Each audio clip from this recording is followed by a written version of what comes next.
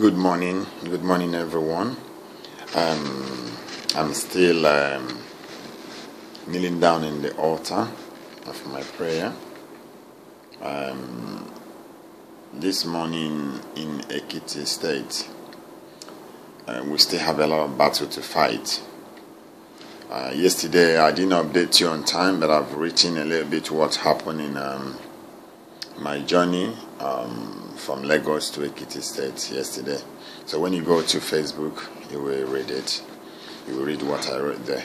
But this morning, I just want to encourage you to stay strong, because the enemy has engaged the Christians with a very strong battle. After watching the clips, the cartoon that I posted yesterday on my timeline concerning how the devil and his agents reached out demon to be able to frustrate the Christians, cause them to make a lot of ministers of God to fornicate and other things.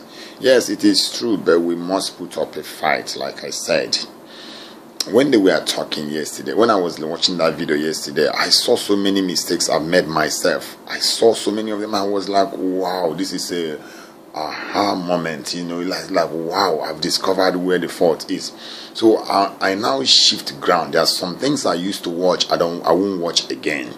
There are some channels I won't even tune to, because I know that these are the plans of the enemy to engage us in frivolities, and the Bible will be ignored.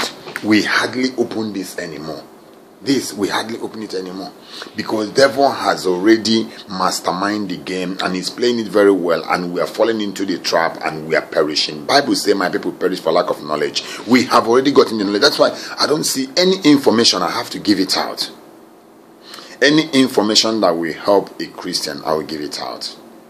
But let me say this, so many Christians, so many pastors, men of God, I want you to know this. I have been praying for you, and I will continue to pray for you. But I will continue to rebuke every error sharply. If you see me walking in error, please help me by rebuking me. Even if I don't find it funny, whatever, I have to still go back and kneel down and pray. And you see, later on I will realize that you are telling me the truth. It's better you tell me the truth than coming hypocritically hanging around me as a friend when you are just a serpent. Tell each other the truth. If not, will we all perish and go to hell? What is the need of, after all this struggle, and you go and suffer eternally in lake of fire? Is it worth it?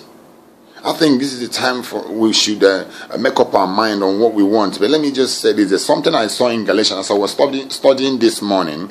I bumped into something that I've heard over and over again, but it makes more sense this morning. It makes more sense. Listen, Apostle Paul was talking here in Galatians. He said, look at what he said, Galatians chapter 1. Let me go to Message translation, because Message usually sometimes devalue the value of the Bible. But to be honest, sometimes it makes it easier for you to understand exactly the mind of God, or what God is saying, or what the Bible is saying. Listen, he says, chapter 1, verse 8. I want you to hear. He said, let me be blunt. If one of us, even an angel from heaven, were to preach something other than what we preached originally. Preach something other than what we preached originally. That's perverting the gospel. Speaking nonsense, calling it preaching. If anybody stand in that pulpit, whether in Nigerian pulpits or American pulpits or wherever they base, all these prosperity pastors, shame unto you all. Shame. I say you are an abomination unto the gospel. Every minute, money. So $77, and before 7 days, you will reap 7.7 million. You are a fool and you are a liar. You are deceiving the people, the children of God. What are you doing with all those money? What? Buying private jets? Is that what you are called for? No. Bring tithe and offering into the house of Lord, so there will be plenty of food. But people yet starving. People are suffering in your church. You are cruising around with Aston Martin, Bugatti, Bentley Continental, Rolls-Royce Phantom. All the choicest cars in the world. Pastors are parking it in their garage, and people are perishing everywhere. Hell with that kind of preaching. Don't even... The channel where I see you, I don't even tune such channel anymore. There are channels you don't watch. Some of the American Christian channels, don't even tune in. Because once you tune in, they are talking about money all the time. Are you not ashamed? Are you people not ashamed of what you are doing to the gospel? Listen, let me tell you what Bible is saying, because this time around, nobody's going to get away from what God is saying. You will be a curse. You will be a curse. Curse will follow you and your descendant if you don't stop. If you don't stop perverting the gospel. Go out there and begin to win souls. Tell people the truth. Stop messing up. Just stop polluting the altar of God, because fire will consume you. The days of Elijah is here. The days of Noah is here. And the days of Ezekiel, the days of Jeremiah is now. We cannot continue perverting the gospel, thinking that the mighty is not seeing us. The all-sufficient God is watching. Let me tell you. He said, let me be blunt. If one of us, even if an angel from heaven were to preach something other than what we preached originally, let him be cursed. Let him be what? Cursed. He went further. He didn't stop there. He said, I said it once again, I will say it again. If anyone, regardless of reputation or credentials, preaches something other than what you received originally, let him be cursed. That's what the Bible says. And in verse 10 it says, do you think I speak this strongly in order to manipulate crowds or curry favor with God or get popular applause? No, I, Christian Chukwuka, don't do that. I'm not looking for your favor or looking to get applause from anybody. I am who I am. God sent me on this earth for a purpose. That's why the devil want to keep me in ignorance. That's why I end up in primary 6 education. My parents couldn't take me to educate to secondary school or university level. But you know what? Devil wanted to silence me, because the Bible says my people perish for lack of knowledge. Those illiteracy, those things that devil brought to hold me captive, to keep me in bondage, I break out of it. I realize that there's no limitation for anyone who is son of God or daughter of God. You go out there, whether you can speak or you cannot speak, just begin to verbalize what you know. If you don't know anything, just say that Jesus Christ died because of you on the cross of Calvary. Remind people what price he paid for your sake. Remind people about the grace that's running like a fountain upon your life. Remind them about the blood that flows in your artery, that you are not alive because of any man. You are alive because of he that was crucified on the cross of Calvary, the one that paid the ultimate price. And he said at the end of it all, it is finished. The price is paid in full. Just keep on holding on to what God has taught you. Don't ever let any man say any other thing that is not said in the Bible to you. Gospel are being perverted. If you go back to my timeline, please go and watch that clip, so you see how the agent of darkness, they were all working 24/7 to make sure they are not sleeping. And Christians are sleeping yet, sometimes 12 hours, sometimes 8 hours. Why are you sleeping so much? A little sleep here, a little this, that, slumber here, slumber there. What is happening? Can't you get up and put up a fight? Make it a mandate that every day one soul must be saved by you. And watch God. Because when one is saved, that one saved another one, the multiplication will increase in the kingdom. And our Father's kingdom will depopulate the kingdom of darkness. But look at what is happening today. Kingdom of darkness is increasing every day. How are we going to continue like this? And we are not even ashamed to call ourselves pastors, bishops, reverend, and so on. Servants indeed. No, you are a slave. You are not a servant of God. You are a slave to money. You are a slave to this mammon spirit.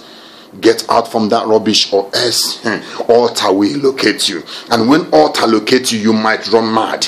See, altar can naked a man. I'm telling you, there are so much fire in altar, but the mercy of God is running out of patience. Let me tell you, long suffering can sometimes get to a place where you say, no. When serpent is pursuing you, and then you happen to get to the end of the war, what do? You will turn back and begin to defend yourself, isn't it? And if you are pursuing a serpent, and serpent is running away from you, when you get to a place that he cannot run anymore, you get to a wall where there's no space to run away, the serpent will turn back and bite you. Let me say this: he who break the hedge, serpent will bite. If you break the hedge in the church, trust me, the fire of altar, the fire from the altar will consume you. There's still fire in the altar. Our God cannot change. He remains unchangeable God. The same yesterday, the same today, and will forever remain the same. I don't know who I'm speaking to this morning. Pass the message across your pastors. Pass it to anywhere, wherever. Share it to any group where you know they are. Because without them hearing the truth, they will perish. And they think that they are serving God. Listen to most of our preachers in America today. Listen to them. Listen to most of our preachers in Nigeria today. Listen to them. These two nations, I can't stop emphasizing on these two nations, especially Nigeria, USA, and United Kingdom. These people are perverting the gospel, and they are bringing curse upon themselves and upon their descendants. The Bible says, I will visit the parents with the iniquities of their father, their children with the iniquities of their father. He will visit the children with the iniquities of their father. Why are you cursing your children? You are bringing a curse upon your children by preaching and perverting the gospel, speaking nonsense in the altar.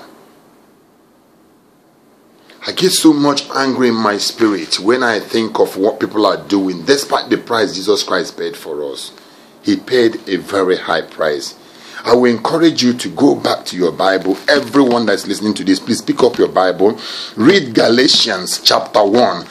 Please try to use a New Living Translation or use a King James version, Message version, or even Amplified version, so you can get more detail of what Apostle Paul is saying here.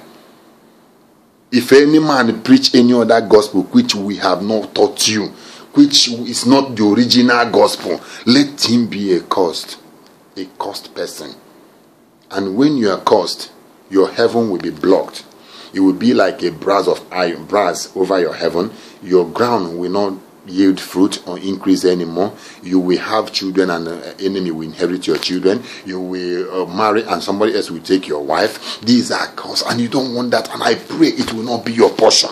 None of you will ever be cursed, except if you refuse to hear this, listen to this truth, and accept the truth. Whatever you see, you take. Our God is not mocked, because he says, whatsoever a man soweth, so shall he reap. Go back again to 2 Chronicles 7:14, so that our land will be healed, because there are so many things that have happened in our land. Go back there. He says again, I love to emphasize this all the time, because that's the only process that we have to go through. He says, if my people which are called by my name shall humble themselves and pray, seek my face, walk away from their evil ways, their money loving, the scandals in the pulpit, walk away from sleeping around with every choir member that looks good, walk away from all the nonsense happening in people's life. You know, the altar. In fact, so many things are coming out from the churches today. Do you know the challenges I'm facing in the place that I go to minister, in prisons? Some of the Muslim leaders, they tell me, go and remove something from our people's eye before I come and remove from their own eyes. That's what some of the Muslim leaders in the prisons are telling me. I don't blame them, because we are messing up big time. Everybody just interested of the big properties, big cars, and all these mundane things, vanity. That's what we are interested in. And the Muslims are watching. These are people that God sent you to go and save. And you go there perverting the gospel. What do you expect them to think about you? Yesterday was a big battle between me and their CP, the controller of the prison in this state, Ekiti. Big battle. We engage in war. He refused that I'm not going to enter the prison. Said that we have a Muslim first, we have some challenges, and I have to fight. I said, you can't stop me. If you stop me, you lose your job. That's my threat. If you stop me, my God will rip you off from whatever that is benefit that you are enjoying. It is just, we have to use our authority. Any man could have authority as a king, but me, I am a priest, and a priest is higher than a king. So when a priest passes a decree, heaven just back it up. My senior partners, Holy Spirit, will back it up immediately. And when they back it up, and something will begin to happen, you might find yourself being burnt by fire. So we should always carry the authority wherever we go. That is the authority given to those that win soul, because that beautiful are the feet of them that preach gospel. And the person that wins soul is wise. When a soul is won, heaven rejoices. Can't you see that we have a lot of job to do to be able to make heaven happy? If you cannot make heaven happy, you cannot come into that kingdom. That's what it is. Our Father is not an author of confusion. Whatever he says, he will do. Make me happy, and I will build a mansion for you. I will prepare a mansion for you. When you come there, you enjoy eternally. Shall we please go into the original gospel that Apostle Paul then preached, Peter then, James then. Please, let us go back there. Stop this your madness, this stupid money. So 7 million, so 1 million, so $7, so this and that. Stop this rubbish, it's annoying. And some Nigerian pastors will say, if you sow 1 million naira this morning, by this time next Sunday, you will own a property in a choicest place in Nigeria, Banana Island, or in VGC. Who told you? You are a fool. Women, men, don't buy to that rubbish anymore. Stop putting your money where it will not go to work. Put your money where you will see evidence of it. Yes, I said so. Stop all those nonsense sowing thing, because it's annoying. It's very, very annoying. If you don't know what to do with your money, just go and look around your neighbors. You will see widows. You will see people that their children have not been to school because there's no money to pay school fees. You will see people that haven't even got anything to wear, no food in their house. Just please go and begin to share with them. And ladies, all of you that are buying clothes every day, all the clothes you pack in your wardrobe, some of them you have not even tested it, you have not even worn it. Please take some of those clothes and give to people that have none. Stop accumulating this, because one day you are going down to the grave. And when you go down to the grave, those clothes and those things and those shoes will not follow you. You pay £120 for human hair, Brazilian hair, Peruvian hair, whatever it's called, and your neighbors have no food to eat. The widow by your house has nothing to eat. What are we doing? And we call ourselves Christians. On Sunday we have beautiful nails, nice looking, paint ourselves, look, painted sepulchre. That's what you all are. Painted sepulchre. A grave that is well decorated. That's what it is. Empty chaff moving around. What are you doing? You think you have been impressing anybody? You are not. You are just making fool of yourself. Just walk away from all those mundane lives now and begin to embrace the truth. And that truth is Jesus Christ. That's where I'm going to stop this morning. But please don't forget to go and read your Galatians. Anyone who preach the gospel that we have not taught them, let him be accursed. Curse follows everybody that call themselves men of God and they don't want to preach the truth. Yes, hate me if you like, but the truth is this: I will not stop saying the truth. Anytime God asks me to open my mouth, I will. If I perish, I perish. I will do exactly as my Father bids me. I don't care. I am a soldier of the cross and I'm ready to die at my post. I am ready to die at my own post. Wherever you are posted, be ready to die there. If not, you are not worthy of my kingdom. Because the Bible says that you will forsake your mother, forsake your father, forsake your children, forsake everything that matters, and carry your cross and follow me. If not, you will not enter my kingdom. And before anything like yielding fruit, there must be what? Dying. You must die. How do you die? The Bible says, except the corn of wheat fall to the ground and die, it abideth alone. But when it dies, it brings forth much fruit. Do you want to bear fruit? You have to die first. Do you want to see increase? You must die. If you don't die, there will be no increase. Increase comes from dying. Please die. I say go and die. God bless you.